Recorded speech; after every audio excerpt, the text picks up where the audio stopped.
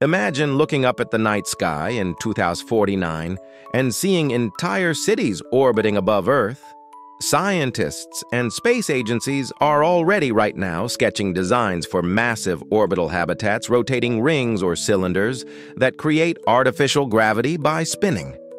Inside, they'd have farmland, lakes, neighborhoods, even entire ecosystems, all floating in space. These aren't just sci-fi fantasies. Engineers call them O'Neill cylinders, and they could house tens of thousands of people. Imagine commuting not across town, but across planets. The benefits? No pollution, unlimited solar energy, and room for humanity to expand far beyond Earth. But here's the dark side. Who gets to live there? The wealthy? The powerful?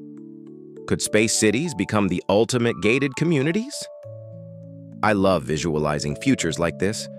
And honestly, I couldn't bring them to life without tools like BigMotion, which helps me turn scripts into polished videos fast so I can stay focused on the storytelling. So tell me, if you had the chance, would you leave Earth behind to live in a city among the stars? Like, comment, and subscribe for more futuristic fun fact talks.